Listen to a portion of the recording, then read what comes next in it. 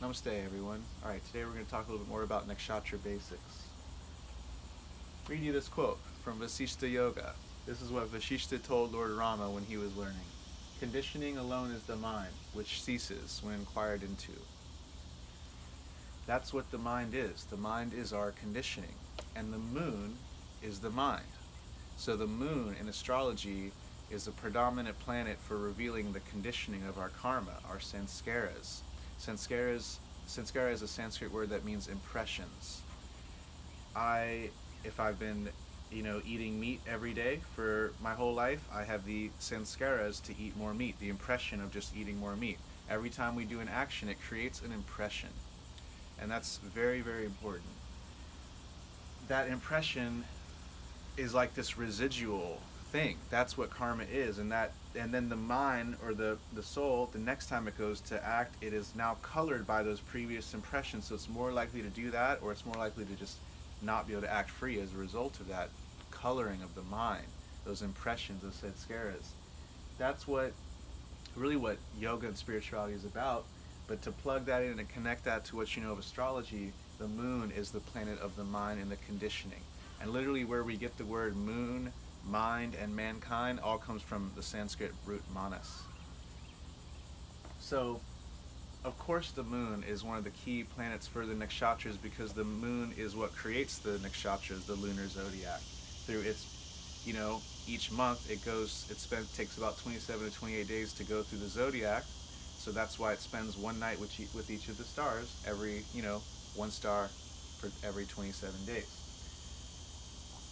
Now, the moon, your moon nakshatra in India is called your Janma nakshatra, or your birth star, your birth sign.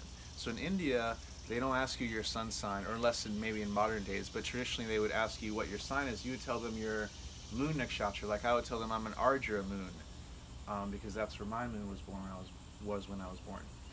Remember, Ja means born.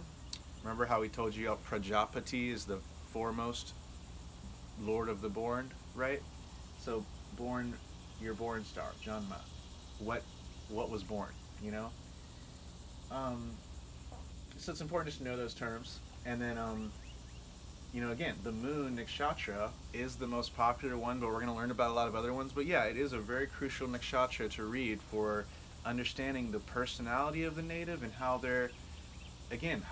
what kind of impressions or sanskaras this native is holding. So that's why I say that the moon nakshatra sets the tone of the native's personality, and then it also sets up the Vimshatari dashas for the native, of course, as well, which, again, the dashas are how things grow and unfold.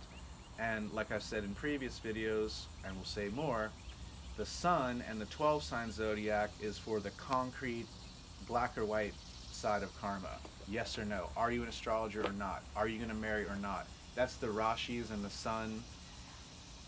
The moon and the nakshatras are more the subjective side of life. The sun is objective, the rashis, the moon and the nakshatras are subjective. It's lunar. It's about, again, so it's more about how things grow. The nakshatras are really what you want to look at for how things are going to grow in someone's life, how one's personality is going to be, how one gets their needs met, and again, like how things grow, how things unfold, like dashas,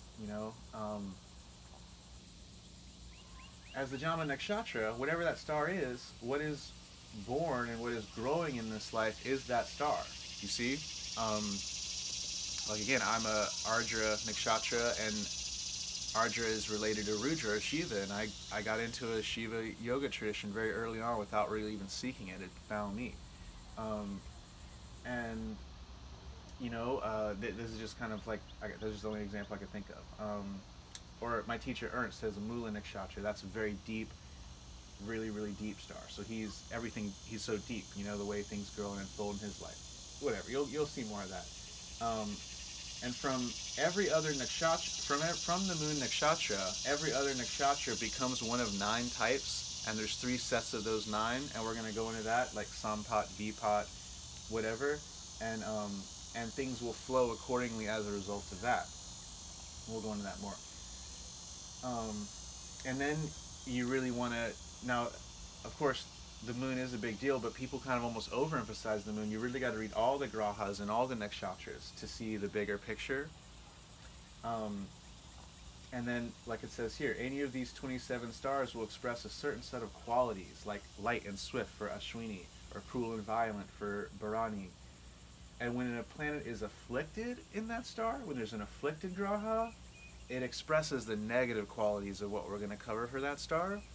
But when it's a strong and auspicious quality in star planet, when it's like an auspicious graha and it's in that nakshatra, the more positive qualities will be expressed.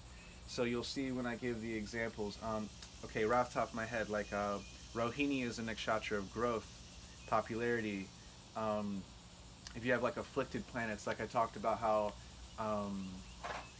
Larry David had afflicted planets there, and so he had shame things with popularity, you know. And I talked about how Lance Armstrong has Saturn in Rohini, so disease, cancer was able to grow a lot in his case. But then if the planet's very strong and positive, like Mercury in Rohini, we talked about how many famous sports athletes have that. So, you know, when you get the auspicious planet, it's showing the good qualities. An afflicted planet showing the negative. Now what's interesting is you can use normal avashtas in the other conditions. So like I said, conditioning alone is the mind. Well, we have a word for that. Avashta means condition. So I'm going to be teaching you guys the avashtas, and everything you already know about reading avashtas that you might learn in my jyotish course or through other teachers, you'll just read a planet. If that planet, say Venus, is in Gemini and it's in a good avashta, then it's doing well, and then you look at the nakshatra that's behind that and you say, okay, then the nakshatra is going to go well too. Now of course there's other techniques we use, but that's a technique that I've kind of not seen anyone else use. It's not in any books, but I found it to work really, really well. So that's why I'm going to be teaching that a lot, as well as these other techniques. But that's one of the main foundational principles I want you guys to have in this course, is that, so basically just start with looking at any time there's an exalted planet, look at what nakshatra it's in, and that's going to show you the healthy, good side of that nakshatra. And then look at a debilitated planet, and that's going to show you the negative sides of that nakshatra. And then that's what I mean by here. We're going to see these qualities as we go, and we're going to learn how to see if a graha is afflicted or not. And then one more point. The most important nakshatras are the self factors, which of course the moon, we always relate that, we always look at that, but self factors are different for each chart, and they depend on, you know, it's the graha that determines who the person is. So the graha's placements will show the sanskaras and conditioning of that native.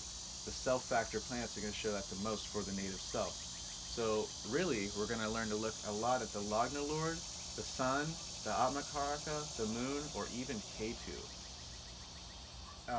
Really, it kind of depends on what's the strongest of these. And it does seem like the Lagna Lord is the most important, and is definitely more important than the Lagna. And then next is either the stronger of the sun or moon, and then next would be the Atmakaraka or Ketu star. But again, it really depends on the strength of each of these planets. So if like the Atmakaraka is in Mula Trikona, and the Lagna Lord is debilitated, we might put more emphasis on the Atmakaraka Nakshatra. Alright, hope that helps you guys.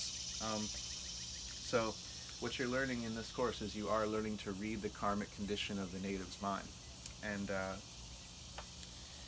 And again, this is more of an advanced course. You do need to just be good at astrology in general to get the most out of this course, and you need to know your signs and rashis and all that stuff. And the more you know that, then you can plug these nakshatras in after the fact. Alright, thanks you guys.